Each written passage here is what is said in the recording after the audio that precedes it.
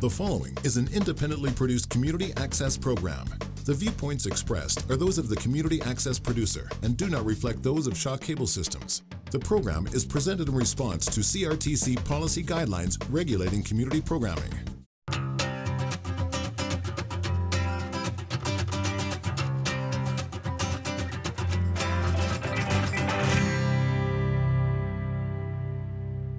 Hello, welcome to today's show. We are going to be talking today about mission-style lamps. Generally speaking, mission-style lamps are four-sided. This one beside me is a perfect example. This is a really nice small table lamp. We're going to be making a version of this lamp today in our show. Generally, there's a lot of straight lines involved, so that allows me to show you a new tool, which is a ruler. And we're going to be using this ruler to cut the straight lines in our project. You can also make larger mission-style lamps, such as the one behind me here. This was based on a green and green design from the early 1900s. They had what they called a dropping cloud design, and we incorporated that into this particular piece. So when you're making a lampshade, generally speaking, you want to be able to hide the light bulb. Nothing worse than sitting and reading a book and you're looking at the glare from the light bulb. So what you want to do is choose a glass for the background, which is going to hide the bulb, and that means it's going to be opalescent. So opalescent glass has got white mixed in it, and this will allow us to hide the bulb nicely. It'll still glow really well. And actually with any lamp shade, usually the light comes from the bottom of the shade. It doesn't come through the glass itself. So this is a real benefit. Now, the negative is, if you remember from one of our earlier shows when we were cutting glass for our stained glass window, all the glass that we had for that particular project you could see through quite readily. This opalescent glass, that is not the case. When we have our pattern and we put our glass on top of the pattern, we cannot see the lines to cut in that manner. So what I'm going to do is I'm going to show you how to extend the lines on this pattern and use a ruler. So I'm going to take a fine tipped felt pen, in this case a red one, and I'm going to extend the lines on my pattern. And I know this is not going to make sense until we actually see what I'm going to do with this. But what I want to do is just extend the lines so that I will be able to line my ruler up. And I'm going to just cut two pieces like this. So I'll just extend the lines on the two outside pieces.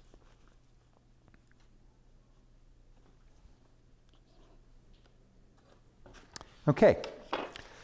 Always put the cap back on your felt pen. They dry out very quickly. So now what I can do is I can take my opalescent glass, and generally you want to cut it fairly close to the height that you want to cut. In this case, I just grabbed it out of the shelf, so it's a little taller than I need. But with these lines, it really doesn't matter. So what I'm going to do is line up the bottom. I'm now going to take my ruler, and I'm going to line up. I want to cut the border piece, so I'm going to line it on the inside of this felt pen line. So I check the bottom, check the top, move it over, and then you always, as most carpenters know, you check twice and cut once. So it's really important to remember with a ruler, you use it as a guide, not a crutch. If you are pushing against the ruler, generally you will put your glass cutter on an angle and it is not going to cut properly. And second of all, if you're pushing against the ruler, it's going to move off of where you wanted it to be. So the idea is you hold it very lightly, you line it up, and you just use it as a guide, and you just push forward all the way from top to bottom. Now in this case, I'm going to cut both these sides here, because both sides of this piece. I can see them really easily right now, and there's no real disadvantage. I'm not going to be going over the score lines. Now remember, as far as safety goes, when you're cutting, you should be wearing either prescription glasses like I am or safety glasses. We're going to take our running pliers. Remember, the screw is up. Line it up with my score line, which with this opalescent glass is often quite difficult to see. So I will use my runners to make the one break, and now I'll line it up with the second one and make my second break. So you can see it's really easy to go along and make those cuts nice and accurate. Now you have to take your time and make sure that you line everything up properly. Now all I have to do here is actually extend my line at the top here, which I didn't do yet, and then I'll be able to cut it to size. So I was lined up at the bottom, so I don't really need to extend the lines there. But if I extend the line there, I can line my piece up. And I'm going to do something a little different this time. I'm going to actually use my ruler to line it up, but then I'm just going to make a mark with the felt pen, because it's hard to hold a ruler on a small piece like that. Put the lid back on, Brian. Okay, and now I just go along, I make that score, and very quickly I've got one piece cut perfectly to size. So another thing to keep in mind if you're doing this middle section here is I can line this up. And in this case, I've already got two of my lines cut properly, so all I have to do now is cut this other side. Again, checking twice and cutting once.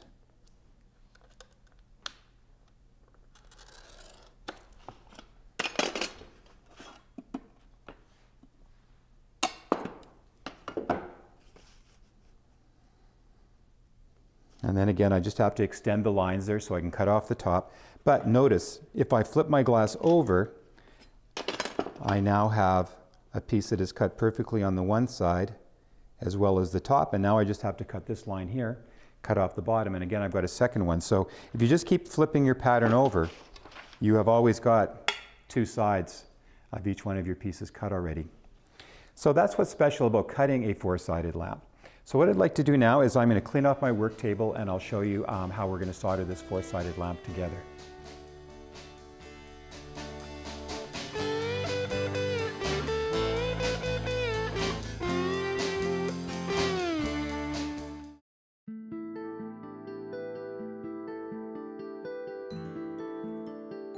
It's impossible to talk about stained glass in the last 150 years without talking about Louis Comfort Tiffany. Tiffany was an artist, a decorator, and a fantastic designer. He designed not only stained glass windows, but also his family business was Tiffany Jewelers. And he designed a lot of jewelry, a lot of boxes, a lot of, pen holders, a lot of items that people would buy for gifts, etc., for their homes. But today, of course, we want to talk about stained glass. So first of all, I'd like to point out the wonderful, amazing glass that's used in this particular piece. This is one of his absolute penultimate pieces. You can see this peacock. If you look at the head of this peacock, the neck, the number of pieces in there, there's hundreds of pieces just in that neck, most of which are the size of small fingernail. As we go down, you can see the beautiful glass that's used, the shading. They didn't pick these pieces without a lot of forethought. Each one of those pieces was picked because that has a certain shade, a certain movement in the glass, etc. So beautiful, beautiful glass, very small pieces. When you look down to the tail of this piece, you can see how small a lot of those pieces are in the tail of the peacock. And of course, this is one of the reasons that Tiffany came up with the copper foil technique. Before this, there was large pieces of glass and they were held together using lead came in the form of an H.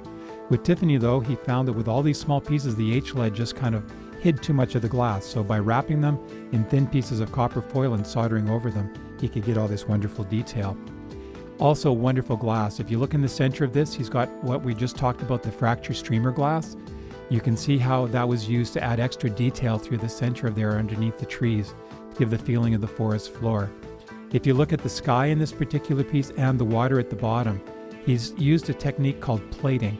And what plating means basically is having a single piece of glass on the front, but adding many pieces on the back to add extra detail. So in the sky that's happened, and also at the bottom in the water. He's used that to great advantage. Also in the trees, you can see there's some ripple glass used to create some more interest.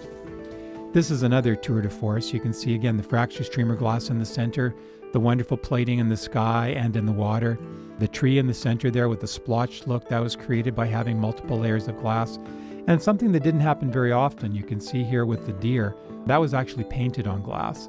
So there was an artist who actually hand painted all the details onto a single piece of glass there. And I think that worked really well because you don't need a lot of small pieces in there. It would probably take away from it if it was broken up. Whereas you can see all the leaves at the top, of course, are a totally different story. Wonderful floral windows. Again, looking at the detail in here, astounding. The colors, the choice of glass. Some of the flowers on the right-hand side are used what's called drapery glass. It's hard to tell from this photograph, but some of the folds in the glass are actually half an inch thick. Very difficult to assemble into a window. Tiffany's also really well known for his lamps. This lamp is a beautiful peony design. These were built on wooden forms. They had a a person with a lathe who would actually create the first full-size mold for this. They would then draw into the mold, take their paper patterns off, cut the glass, put them back on the mold, and then solder it on the mold so they would have the proper shape. Again, another beautiful lamp looking at the top, the blue and the purple glass. You cannot separate Tiffany and his glass. The glass that he used was just absolutely phenomenal. So a wonderful artist, wonderful work, and I'm sure if you'd have some time, I would highly recommend you do a little bit more research on Tiffany.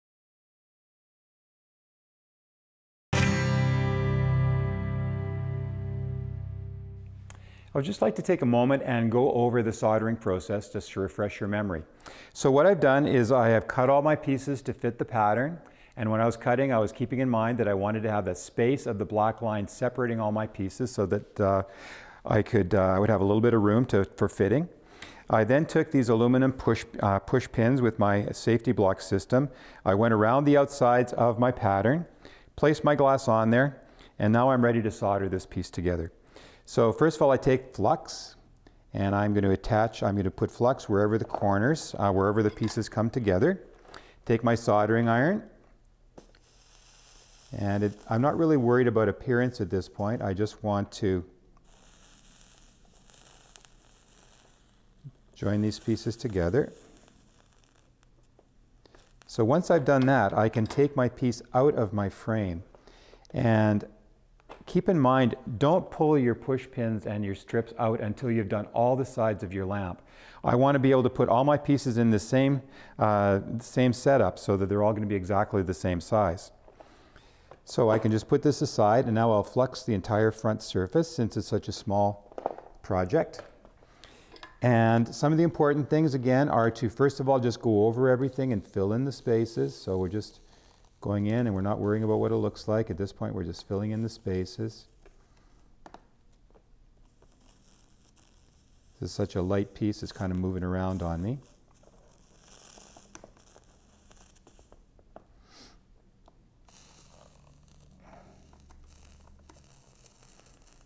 Again, this has nothing to do with aesthetics. This is just filling up all the holes and making it so that I've got a nice even surface to start soldering on. So I would finish the whole thing, but let me just go on to beading here now. So I will go back, and sometimes you need to add more flux, but I have a feeling in this time I'm going to have enough. So I'm just going to go along. You very quickly know if you need more flux. If you find that the glass just isn't grabbing onto onto the foil, then you know you need more flux. On the other hand, if it's spitting, and I can hear a little bit of spitting here, that means you've got enough flux, and sometimes too much. If it's spitting and leaving little bumps, little caverns, then you know you have too much. So remember that I've got the soldering iron right on the glass. I'm not holding it on top. And notice that my solder is not moving anywhere. It's staying where I want it to be. And I'm pulling. Now I can see I've got a big build-up there, so I just pull the soldering iron away, or the solder, pardon me, away, and I just continue along till I get to where I join my other piece, and I melt that whole joint. And if I have too much solder, I always just pick it up and flick it off to the side. Being very cautious, of course, that I don't get it on myself. Okay, so I'm going to continue on. I'm going to solder the front and the back of this one. Now these ones, I have already done that. I've soldered front and back. And I would like to show you how to build up the solder along the bottom edge of this particular piece. So the first thing I do is I get a drop of solder and I draw it along the top surface.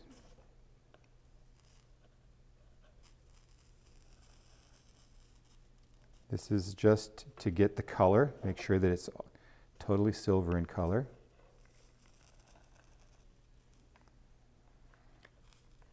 And now what I'm going to do is actually bead the top. So I get another drop, and notice that that drop only goes a small distance. And I'm just going straight up and down. I'm not pulling it along. If I pull it along, the solder is just going to follow me, and it's not going to build up. Now the reason I'm doing this is because once the foil dries out, the glue on the foil dries out, there is nothing that is going to hold that foil onto the glass. So this solder has to be built up enough so that the solder becomes the integral part of the strength and is going to stay on there for as long as this lamp is going to be used. And of course, a lot of Tiffany lamps are still around 100 plus years later. So it would be nice to think that all of the work that we do is going to become an antiquity, but even if it's not, we want to make sure that it lasts as long as whoever owns it needs it. I am now ready to assemble the 4 sides of my lamp to make a one complete piece. So the first thing I do is I get my trusty rusty T-square here, and what I want to do is use my layout block system so I have something that I can actually put my pieces against to support them while I'm soldering them into the right shape. So I put one piece on my work table, I put in the pins, I then line this up with it. I can then take a second piece which I can line up along this other side of the T-square, push in the pins, and in this case I actually have a third one that I've got ready to go here too. So again, I just flip this over and get the third one in place. So at this point I can pick up 2 of my sections, and what I'm trying to do is I want to make a V in the corner. I want to have the inside edges touching, but not the outside, because I'm going to have a V that I can fill in with solder.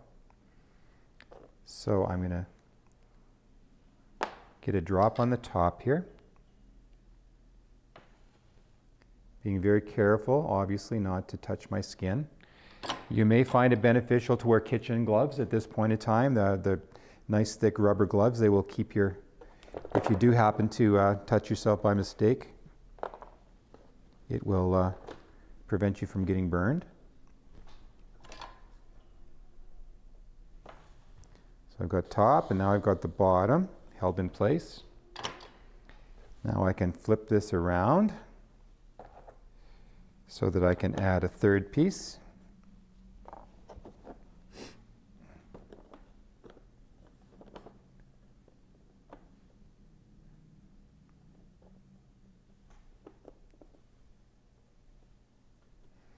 I could have just used my T-square to do this also, but I find that these layout block systems are a little taller and they hold it a little more firmly, which is a real benefit. Okay, so I now have this at a point where it's in the right shape, and I can start thinking about soldering the inside and the outside seams to this piece. However, for extra stability, what I'd like to do next is put on a vase cap.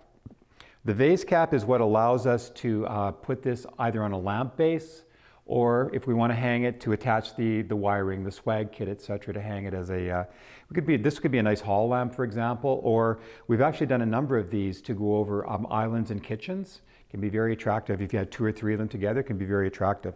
So a vase cap comes in only a couple of square sizes. So when we designed this lamp, we designed it so that this one would fit. They also are all made out of brass.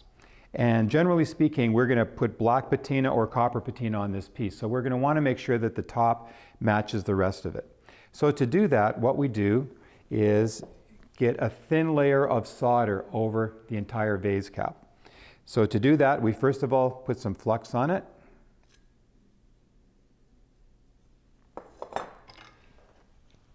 And we are going to want to add a very thin layer of solder. So what I like to do is start at the top and just go down very slowly. That one drop of solder is going to be enough to do quite a bit of the vase cap here.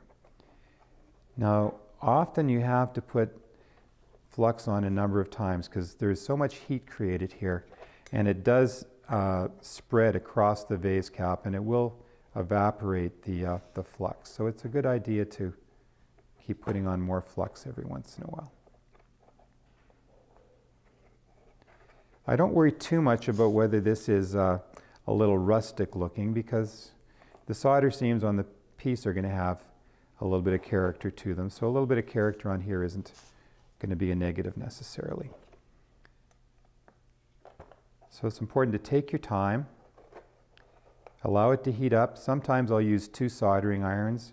Sometimes with this one, actually, we can turn it up and have a little more heat, because this does tend to really draw the heat. And you have to be very careful when you're reapplying the flux. With that sponge, my hand isn't actually in contact with the metal, so I don't have to worry about burning myself. But it's something you have to be conscious of. So far, so good. The lamp is fitting together really nicely. I got the vase cap tinned. So there's a thin layer of solder on it, and I'm ready to attach the vase cap and then start soldering the joining seams of this project. So what I do is I just need to get a little bit of flux in these spots where the corners come together, the vase cap and the lamp. And sometimes it takes a fair amount of solder to get it to join. So, you know, don't be frugal at this point. You want to make sure that you get a good amount of solder on there. So it's just a matter of turning it around and doing all 4 corners. I'll just flux all 4 corners here. Now it is important that this is on straight. You don't want it to be, you know, leaning in any one direction, because of course that's the way it's going to sit on the lampshade. So what I normally do is I'll get it to this point, and then I will pick it up and look on the inside. And usually by looking on the inside, you can see there's 4 holes here. You can see if those 4 holes are equidistant from the 4 sides. If they are, there's a really good chance that you've got it on straight. If it's way over to one side, then you know you're going to have an issue later on. So I'm quite happy with the way this one looks at the moment. So I'll just continue on. When in doubt, add more flux.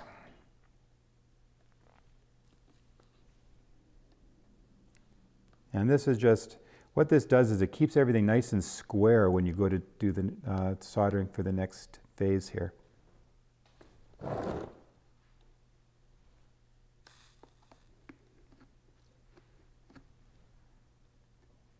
Okay, so now I'm ready to start soldering the inside of the lamp.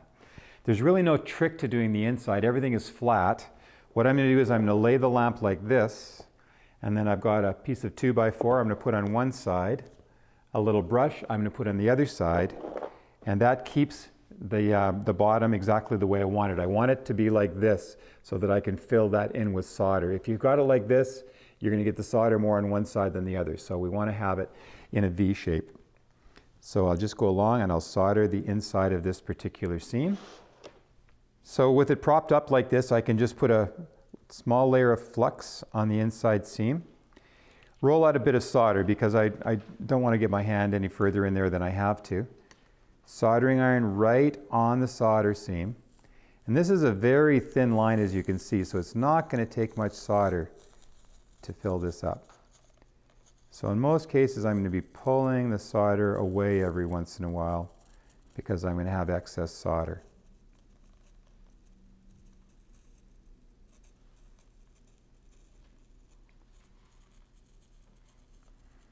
I think I've got enough to go all the way to the end here. I'm not going to worry about the very end. I'll let that drop go and then I'm going to touch it up later. So I'm quite happy with that, except the very beginning I'm just going to touch up a little more.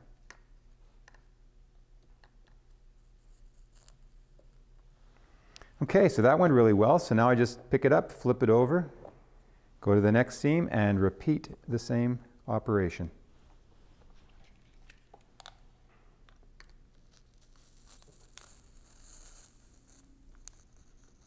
So now that I've got all 4 of the inside seams soldered, what I'm going to do is start soldering the outside.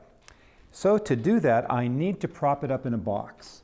So I happen to have a box here that's going to work perfectly. I will just take my lamp, and what I need to do is I need to have it going horizontal. If I have it on any kind of an angle, the solder will of course just run down. So what I want to do is I want to place it in the box in such a way that I can achieve my goal. So that looks pretty close to where I want to be. So I'll flux it, and I'm going to find out very quickly whether this is going to work or not.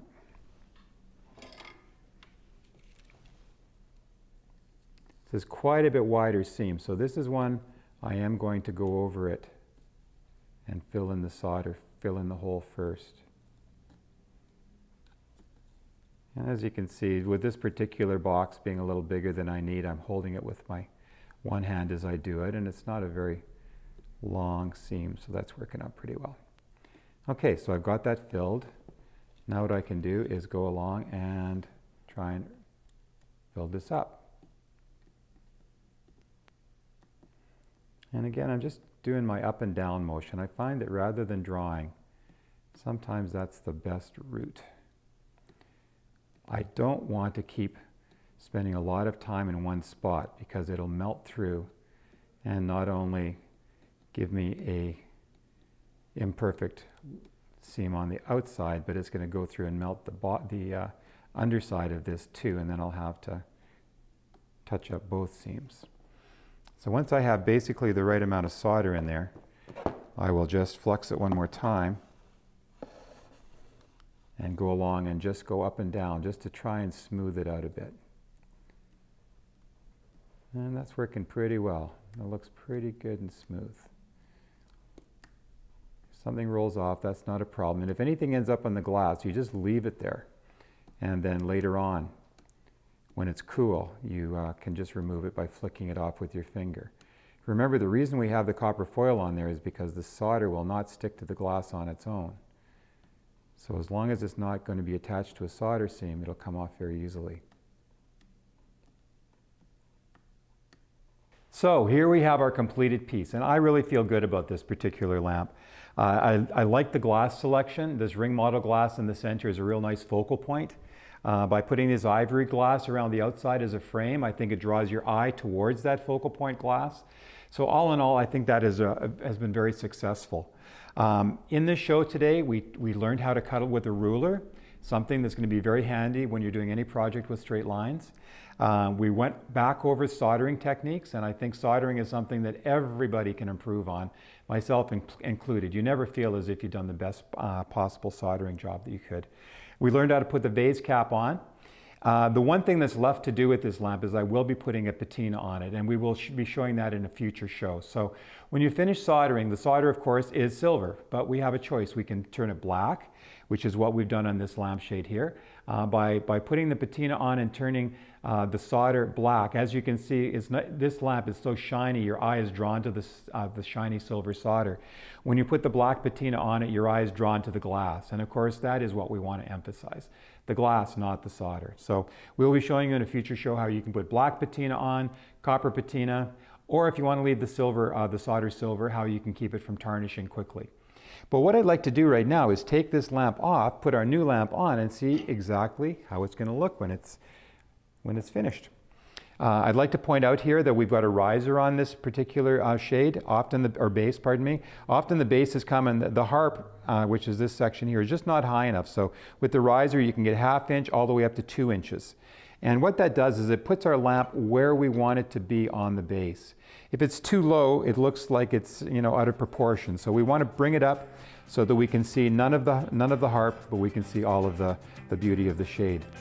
So I hope that you were inspired from this particular exercise to go out, get a pattern, get a glass cutter, buy your own glass, and try making a nice simple lampshade like this. So thank you very much for joining us, and see you next time.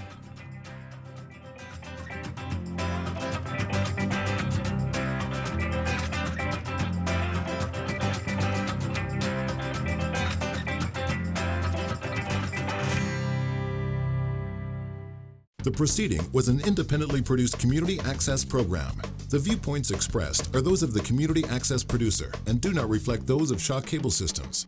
The program is presented in response to CRTC policy guidelines regulating community programming.